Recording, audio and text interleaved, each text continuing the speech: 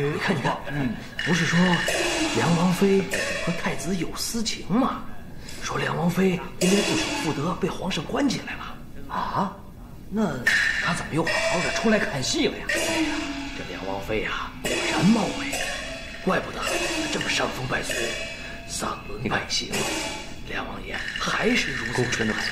哎呀，这是红颜祸水呀！对，难怪太子也一直对他念念不忘，是不是要与他做姐姐呀？只要我们坦然面对，他们一定会明白真相的。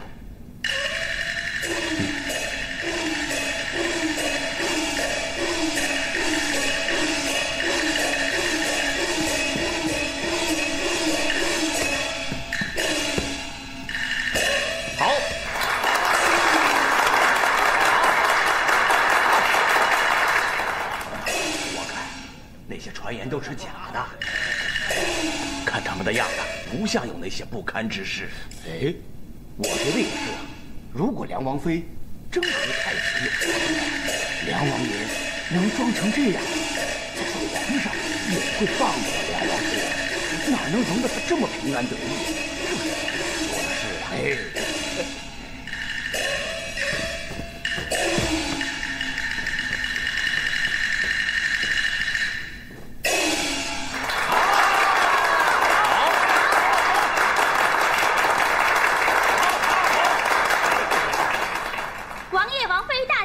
蓬荜生辉，祝王爷王妃和美幸福，永结同心。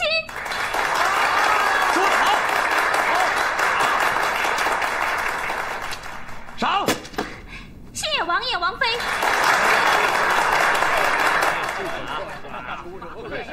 诸位，王妃为帮皇室查清一案，与太子身陷险境，幸好吉人自有天佑，平安归来。本王高兴，就请在座的各位连看3天大戏，以资庆祝。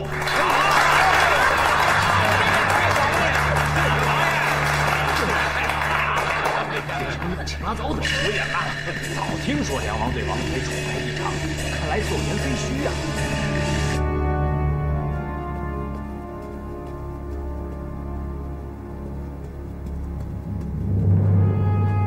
娘娘吩咐给太子做的膳食已经送过去了。太子看上去气色还好。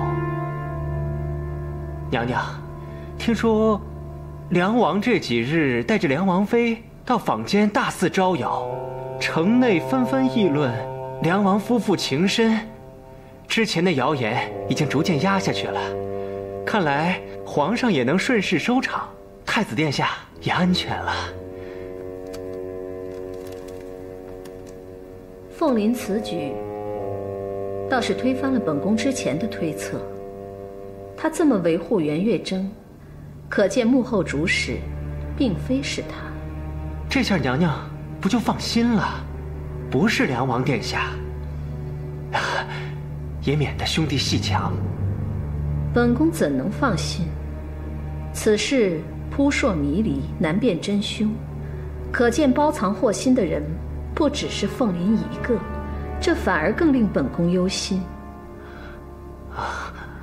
只有寻儿早日登上皇位，才能彻底断了这些人的妄想。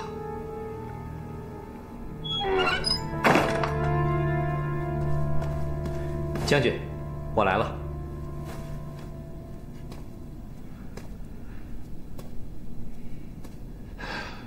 我觉得张琪一家还是留不得。当初是我把小艾几个人交给他，送到丽姬那儿去学艺的。你赶紧去找到他们，把这个祸根除掉。属下遵命。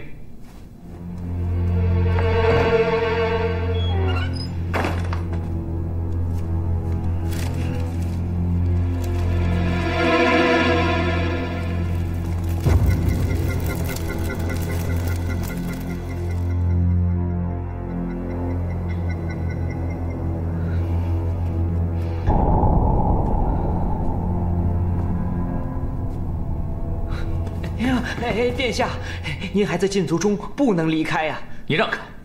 我要到牢里找小五儿问个清楚，看究竟是谁让他害我的。哎呦，小人说什么也不能让您再闯祸了，殿下，您就让开！殿下，殿下啊！娘娘，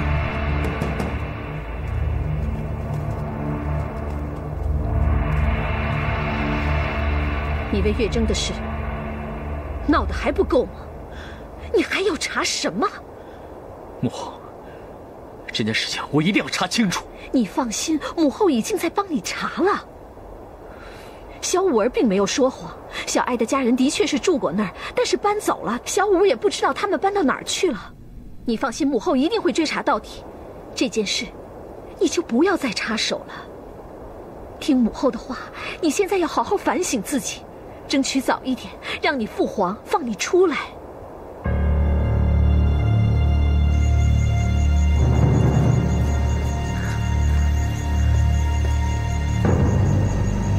有人吗？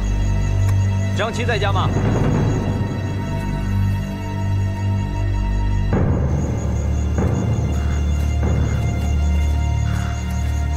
大爷，请问这是张七的家吗？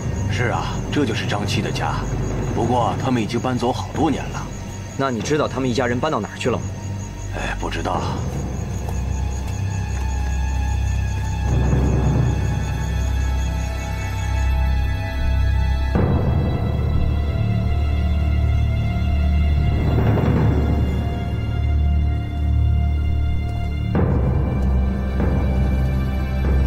放慢一点。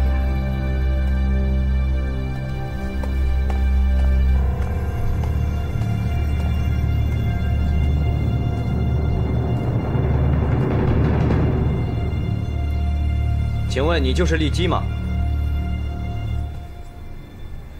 认真练啊，别偷懒儿。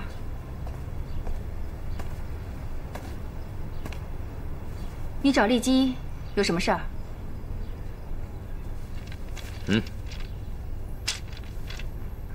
壮士客气了，不知壮士找我什么事儿啊？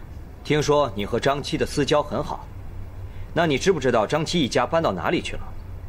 啊，听说是搬到十里店了，但具体是哪个村子我也不清楚。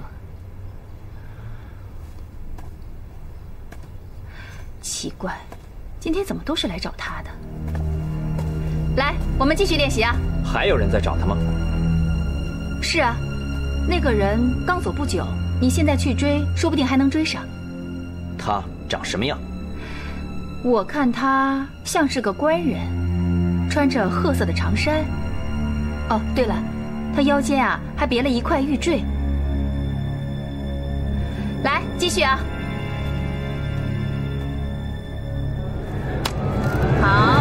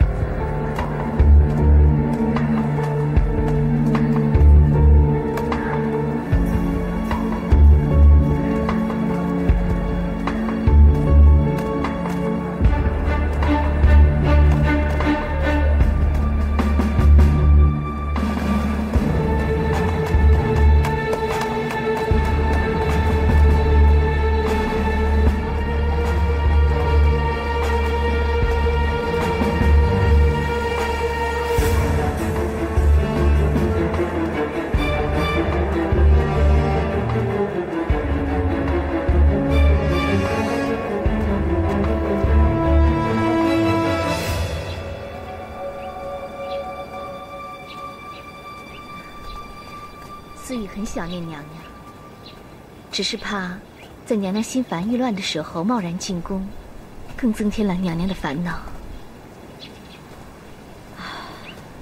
本宫的烦恼还不是寻儿，看到有人伉俪情深、装腔作势，本宫就不快。如果不是那个狐狸精，你和寻儿怎么会经受这诸多波折？我现在怕是连孙子都抱上了。你说这寻儿也是，怎么一而再再而三的栽在同一个女人身上？自古红颜多祸水，要是没有这些祸水，也就不会有那么多祸事了。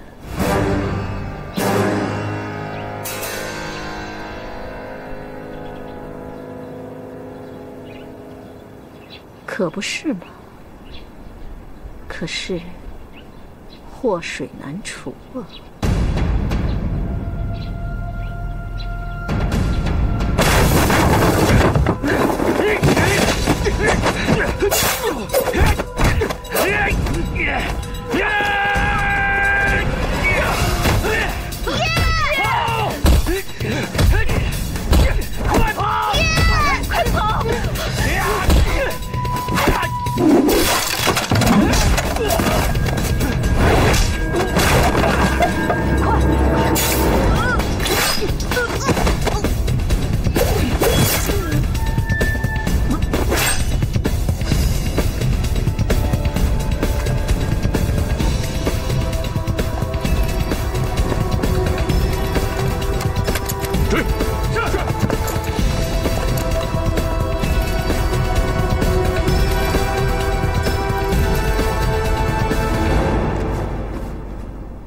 你是张七？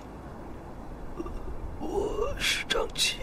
告诉我，当年是谁让你把那几个孩子送去学艺的？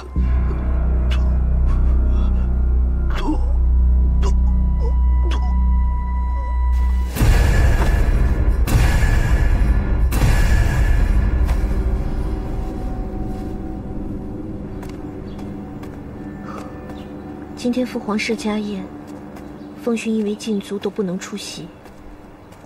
我看到母后失望的神情，我真的觉得很对不起她。你太善良了，正儿，你都忘了他之前是怎么对你的。她也是为了凤勋，我不怪她。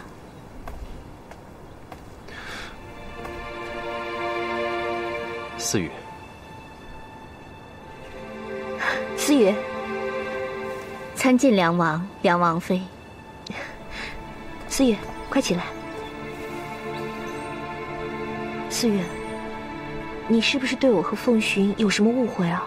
凤勋是一个值得你爱的男人，我们之间真的没什么，你相信我。梁王妃，你和太子之间有没有什么，我并不关心，你也没必要向我解释。我不过是一个外臣之女，怎么能干涉这些事呢？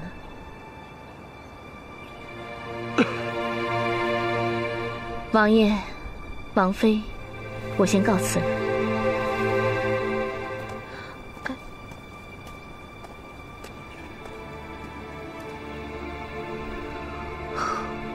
看来思雨真的很生气，她是那么的喜欢凤勋，这都是因为我。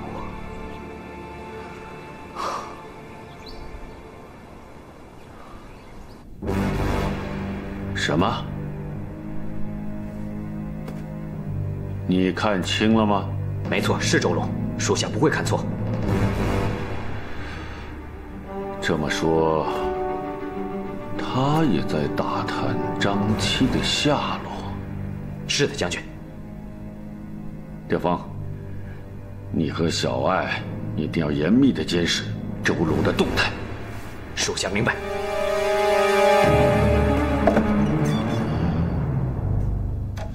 难道皇上已有疑我之心？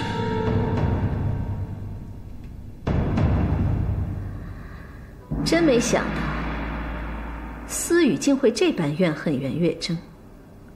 他拿话来挑拨本宫，是想借本宫的手除掉袁月筝。看来这丫头心机深沉啊！只要她不算计寻儿，心机深沉，岂不是更好？将来也可相助寻儿。他对袁月筝的这股怨气，对本宫来讲倒是件好事，今后反而能为我所用。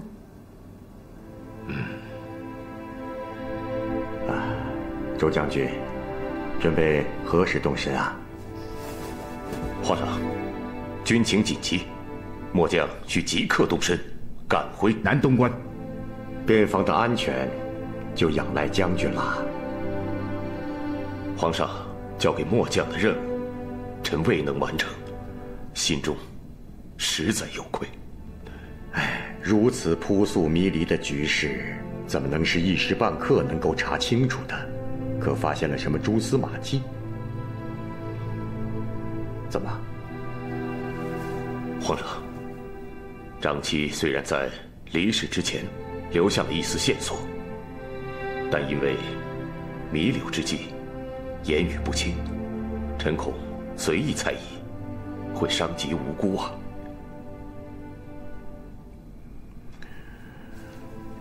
周将军考虑的是啊。不过皇上放心，末将定会继续追查，直到查清真相的那一天。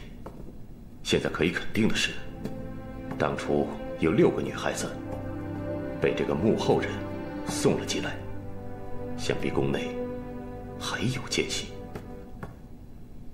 能够在宫中安插奸细而让人一无所知，可见此人已经经营多年，在朝中定有势力。其居心如何，不言自明啊。皇上，臣走后还望皇上万事小心，绝不能够让蛀虫祸乱朝纲。好，你放心吧。朕没想到的是，这次危机，灵儿会倾力相助，着实令朕欣慰呀。周将军，皇上，朕有一事相托。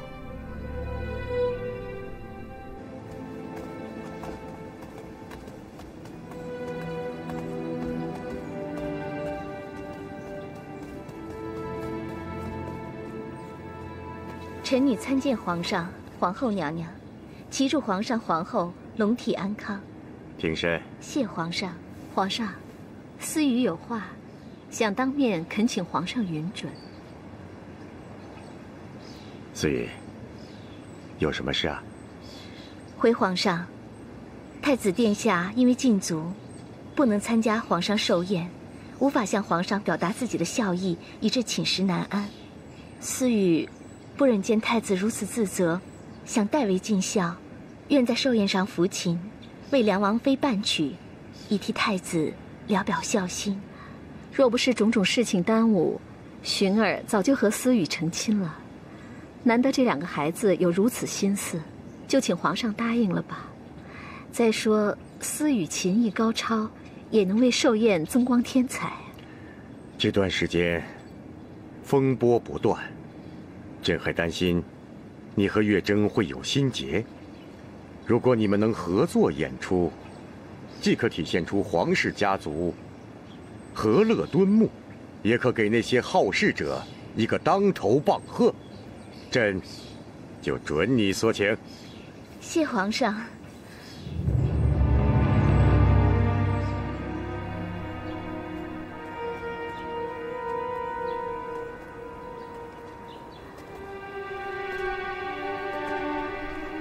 思雨，你别太担心了。虽然皇上没有答应放寻儿出来，但是态度已经缓和了很多。我想，大概也不会再禁足寻儿很久了。我明白，只是思雨不能为皇后娘娘和太子分忧，所以十分困扰。好孩子，等寻儿一解除禁足，本宫就会请求皇上赶紧给你们筹办婚事。如能借机让皇上传位给寻儿，那就更圆满了。谢娘娘。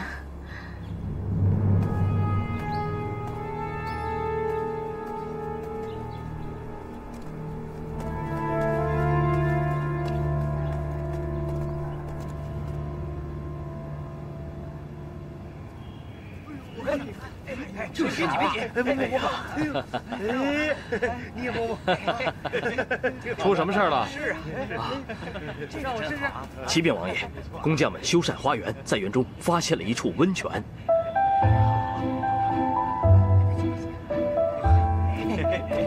你看，